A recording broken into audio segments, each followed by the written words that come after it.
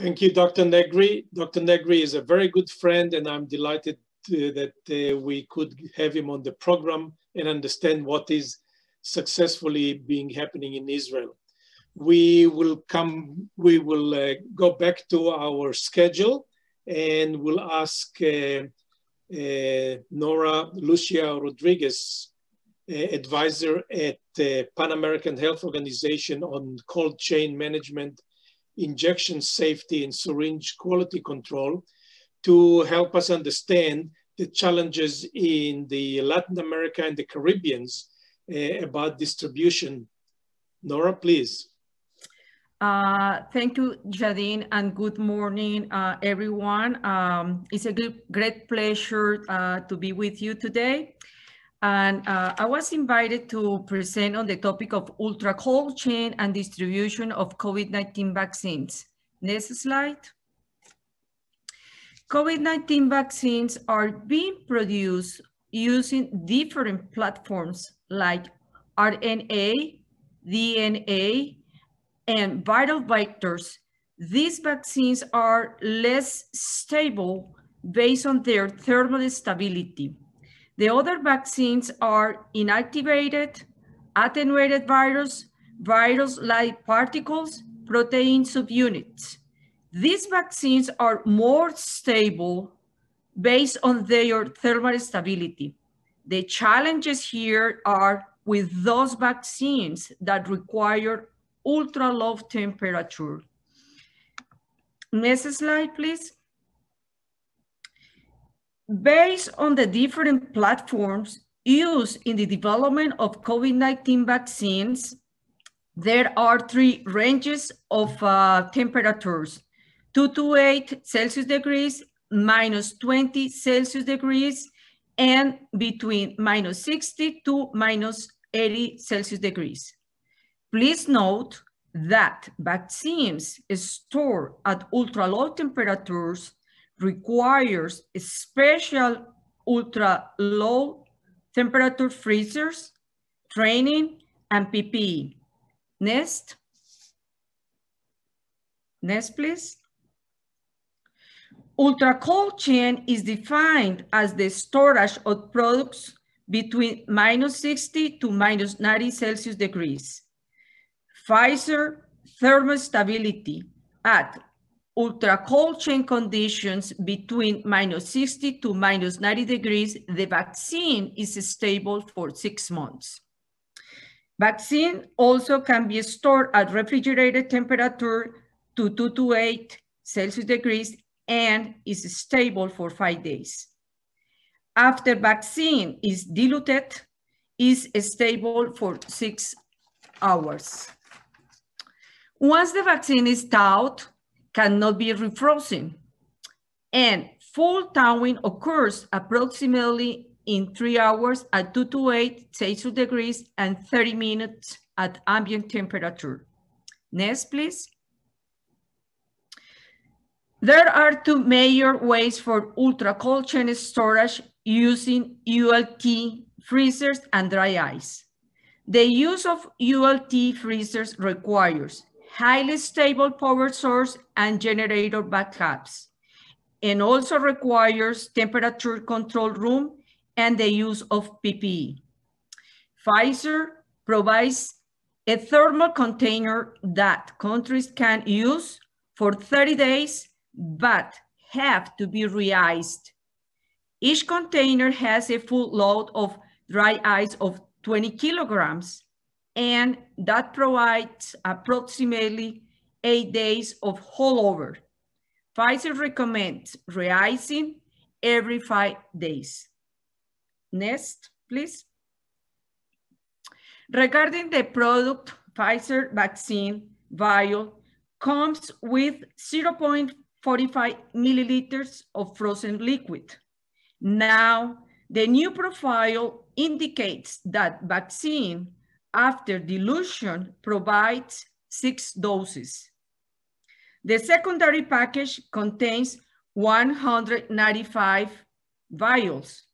Using the 6 doses per vial, there are 1,170 doses. Next, please. Each Pfizer container comes with a temperature monitoring device, which includes GPS for remote temperature monitoring. And also countries can reuse this logger, and also temperature records of the shipment can be shared. Next, please. Next, please.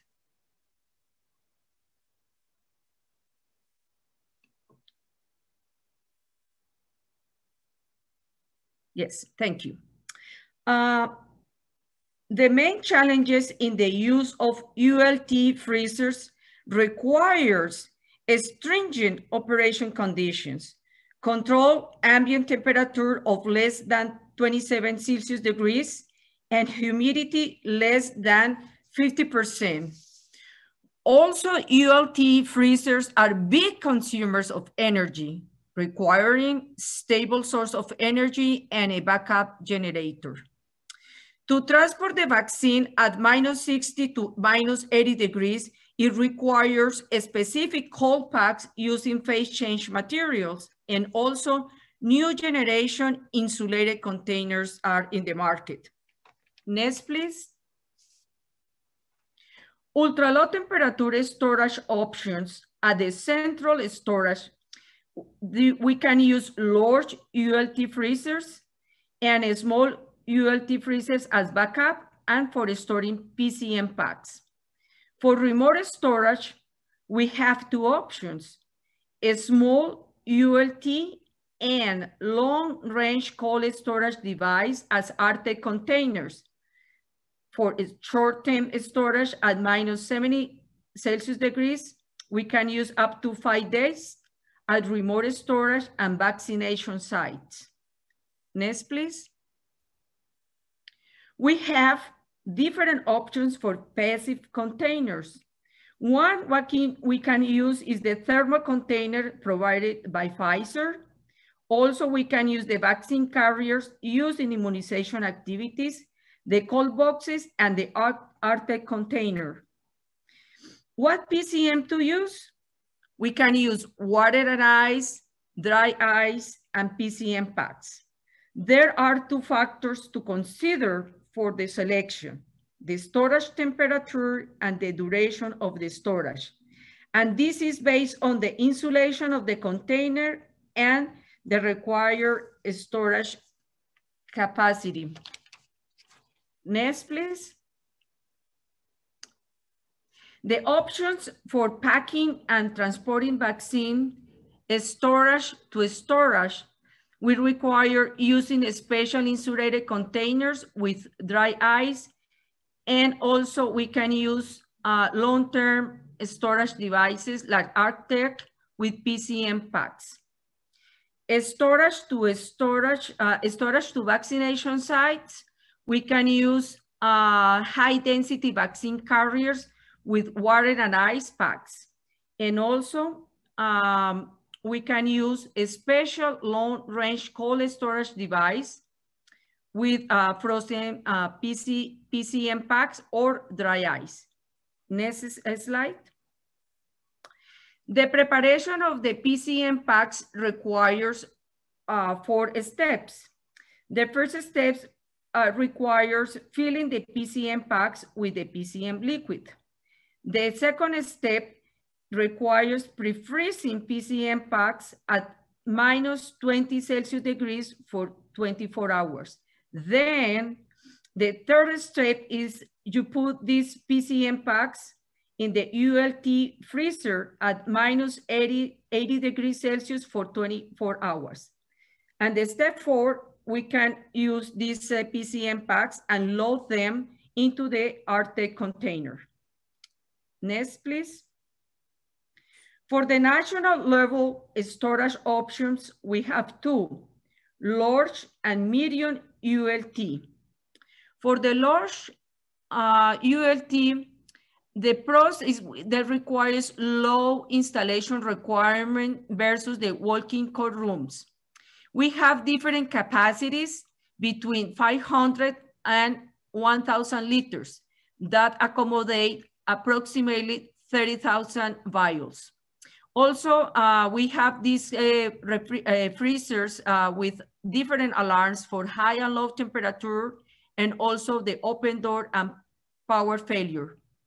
The medium ULT has different large ranges of temperatures between minus 85 degrees to minus 15 degrees. The capacity is 20 liters that accommodate 3,000 vials.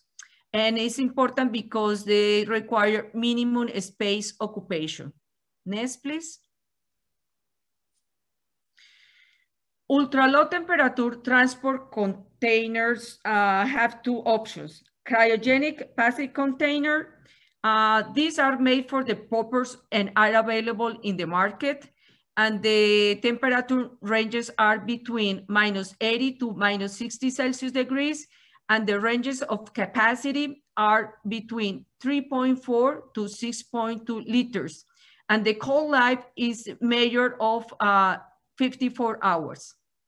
The other option is the passive cooling device, like we were talking before, the Arctic container that is designed for use with ice packs, and also we can use dry ice for this container.